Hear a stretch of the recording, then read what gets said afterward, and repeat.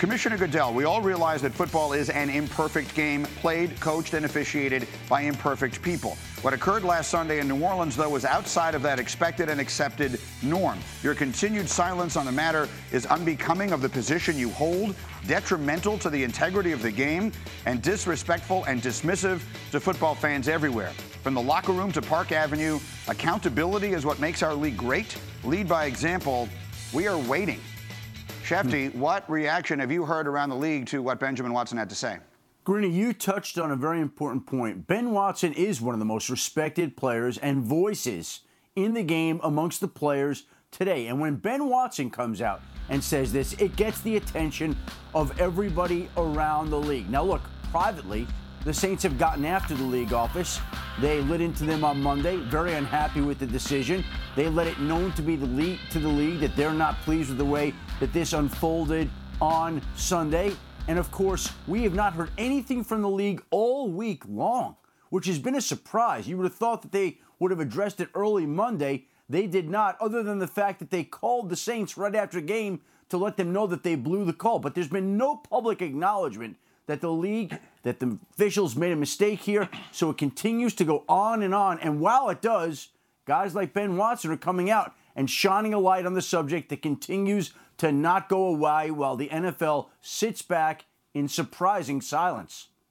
Schefter, well done. Thank you. Have a wonderful weekend. We'll see you next week, and obviously lots of our coverage next week from Atlanta with Adam Schefter involved. Let me bring these guys in again to the conversation, Bobby and D. Wood. I'll start with you. Do you believe that Roger Goodell in the National Football League office needs to make some sort of statement about the way that game ended? Well, if you looked at each and every week, the players have media availability. They have to go out and answer for the actions that they had, whether it's off the field, most of the time on the field. Sometimes it's after practice. A lot of times it's after the games. And those guys have to be accountable for what they've done and what has happened. Roger Goodell, highest paid employee in the NFL. It's not Tom Brady. It's not Aaron Rodgers. It is Roger Goodell. And he is the face when it comes to answering these questions. So I think it's very, very hypocritical, the fact that a huge thing like this happens, and now he hides in Park Avenue and does not come out and at least address it. Because if you address it on Monday or Tuesday, I think it's done by this afternoon. Look, D. Wood, the one thing I would say is that there is a competition committee, and they are going to be looking at this all offseason long. They're trying to look at competitive fairness, and guess who's on the committee? Sean Payton. Okay, so he's going to be looking at this certainly very closely. My one question is, if Goodell starts talking about this, and I understand it's in its own category because it was particularly egregious and that situation was going to talk about a team going to the Super Bowl or not, but does he open up a can of worms if he starts going out and talking about it? He has not made a practice of talking about poor calls or officiating prior to this. No, I don't think he's opened up a can of worms, but I think he needs to. This was a call of epic magnitude. Everyone, the whole national audience saw it happen, saw it unfold. Everyone knows that it was a horrific call, no call by the officials. So you're the face of the National Football League in Roger Goodell. And Bobby, you pointed out that Roger Goodell makes too much damn money for him to just sit back at Park Avenue and not say one word, be on radio silence and not at least address this. And the problem I have is this. You can't hide from this because it's going to come up during Super Bowl week.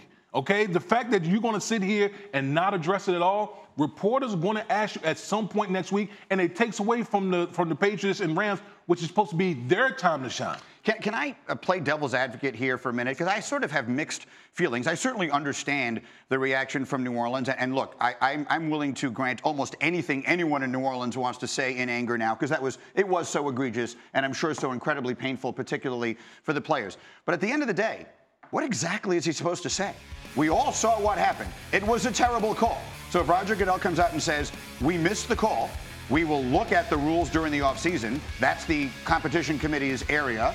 They'll decide if they want to make a change in that or not, or at least make recommendations. Bad calls happen. It's extremely unfortunate that it happened when it did. I don't know exactly what it is someone wants him to say, how much money he makes, notwithstanding. What is it he's going to say that is going to make the situation any different? Hey, everyone here at this table's had a bad day. Yeah. Sometimes you just want to go home and have the bad day acknowledged publicly. Yeah. Hey, it's okay. Hey, they missed the call. We're going to look at this in the future. So some sort of statement from the league is what you're saying. Whether it's him or Al Riveron or anybody, just come out and say, yes, we acknowledge what everyone else already knows. This was a terribly bone call, and we're incredibly unhappy, as you are, that it decided such an important game. And right, if they had done that statement maybe a week ago, Monday, whenever, we're not talking about this now. No. Do you believe that, or do you think we'd still be talking about it? I think if he comes out and says, hey, the Super Bowl's coming up. This is what happened. Everybody saw it. The offseason, we're going to take a look at this. We have our competition committee. We have the owners. We'll talk about it at the owners' meetings and try to make it look like it's important. I understand what happens. Saints fans, we empathize with you. We understand. We're going to try to get this fixed. We don't have an answer right now, but just the acknowledgement there, I think that's all they're looking for. You're just trying to move on. Man, that's the whole thing.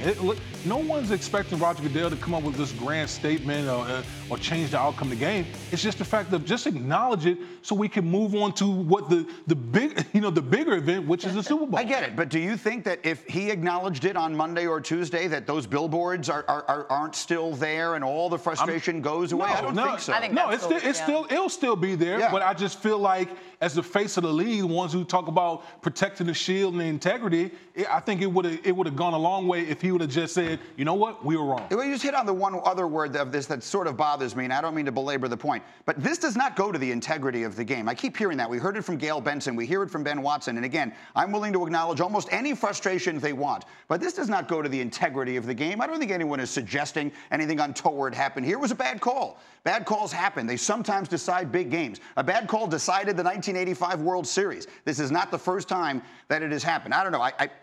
To some degree, I think people are actually going a little bit too far, but you're certainly entitled to disagree. Every Saints fan's like, whoa.